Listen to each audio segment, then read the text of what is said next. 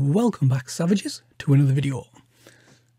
Well, who would have thought it? Just a few months ago, the Awair Element was shunned by Planetwatch and was basically being used as a doorstop or was gathering dust. Well, just a few videos ago, I was telling you how you could resurrect the Awair Element and use it on the PiPhi network. So now there's another project out which can use the Awair Element at the same time as the PiPhi without interfering with it, so you can almost multi-project mine with the same sensor, and this one's called Element Data.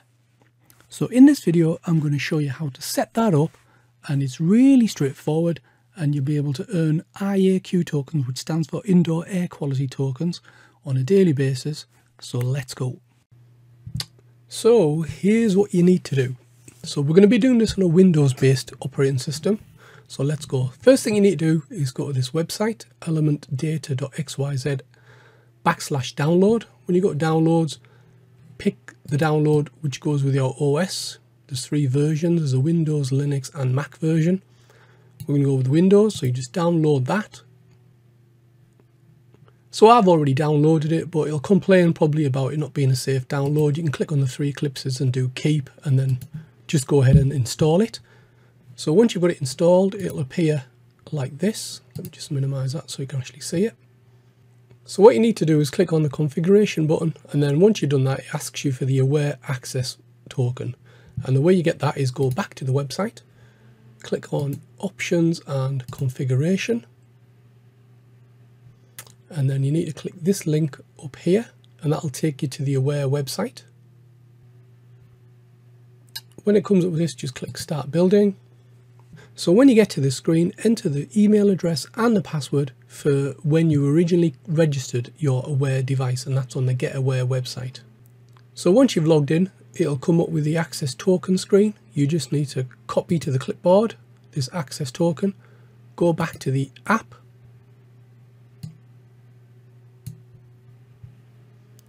and then paste it into there,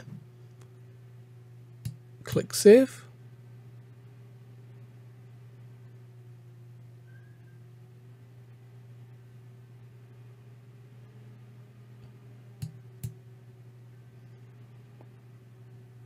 And then it comes up with the Awair Element name right in there, so make a note of that.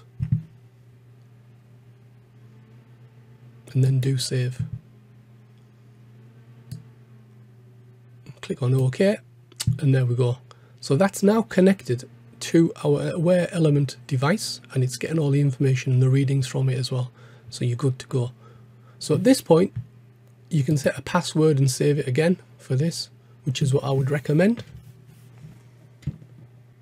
Click on save, and then it should come up registration successful. Click on OK.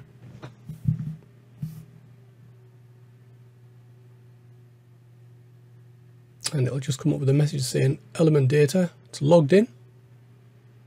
So that's good. Next up, go back into the Element Data website on the config page.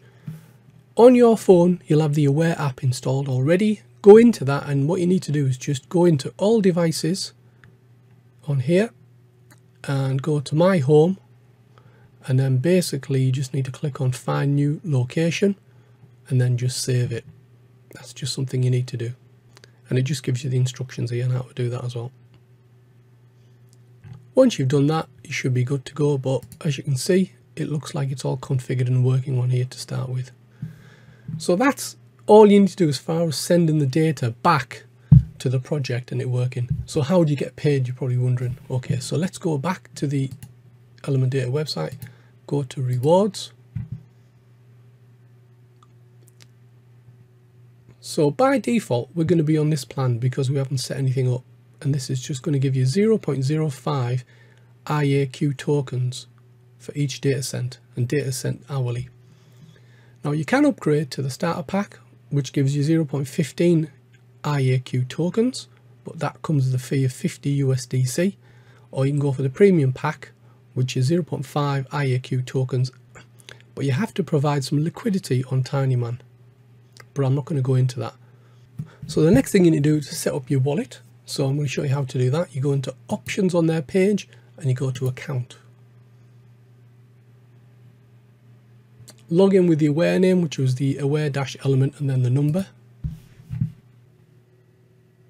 You might have to press the refresh button for it to come up. And as you can see, it's kind of come up, but obviously there's no wallet address in there just yet. So you've got two options. You can use a MyAlgo wallet or you can use a Para wallet. In my experience, I've set up a couple of these now.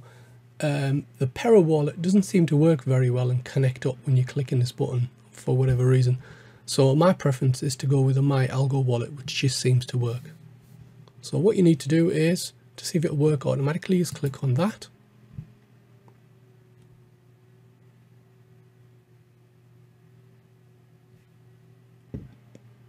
And then enter a password in here.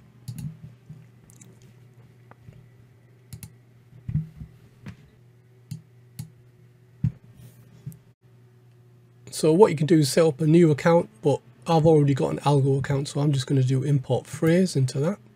And then basically you can give it a name for the account and then enter the seed words here to retrieve your account. So I've imported my wallet and everything. I'm just going to enter the password to get into it. So I've connected my wallet and imported it, so it should be all fine. I then select my wallet and do connect.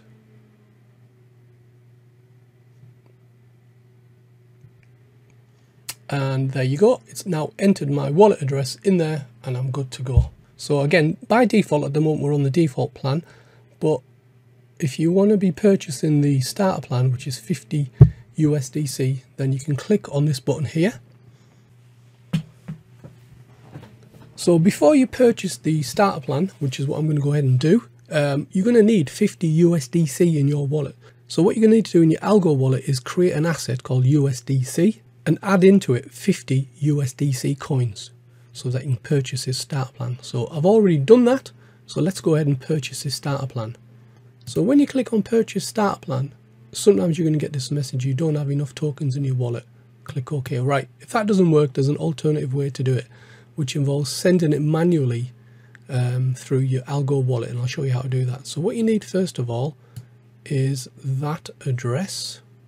You go into your Algorand wallet and then click on send transaction, change the top asset to USDC, and then we're going to be sending 50 USDC in there. In the address, we're going to paste in that address, and just to confirm you've got it right, it should say elementdata.algo in the bottom there.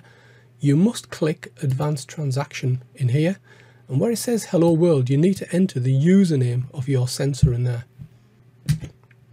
Paste it into there, 50 USDC. There's going to be a fee of 0.001 Algorand, which is fine. It's taking it from that wallet. That's the address we're going to send it to. When they've received it, they'll know this is the name of the actual Awair element that we now want to enroll onto the starter plan. Click on continue. And that's it, the transaction's gone. So somebody on the other end in Element Data will pick that transaction up. Hopefully when you come back to this device a bit later on, you probably need to shut it down and restart it. Where it says plan there, it should say starter. And you should be earning more tokens as well. So this balance will update every hour, and then they will pay out daily, and when it gets sent, it'll be sent as an asset called IAQ to your Algo wallet. One other thing you're going to need to do is to add a token called indoor air quality to your wallet, and the way you can do that is go to your wallet, do add asset, do a lookup for IAQ, which is this one here, and then just go ahead and add that to your wallet. So when the tokens get sent out, they'll be going into this particular asset right here in your wallet. So it's been a couple of hours since I sent over the payment for the starter, and I've just refreshed the screen, and as you can see where it says active plan, it actually now says starter. If we click on the app, that also says plan starter as well. So we're good to go, and we should be earning 0.15 IAQ tokens. So anyway, I just wanted to do a quick video to show you how to set this up. All is not lost with your Awair element. It can still be used for other projects such as PiPhi, and then now we've got this one as well, Element Data. So it's all good for that unit. So get it connected back up, follow this tutorial and get yourself up and running again. Anyway, I hope you like this video. If you have any questions, please ask them in the comment section below. Otherwise, I'll see you savages on the next one.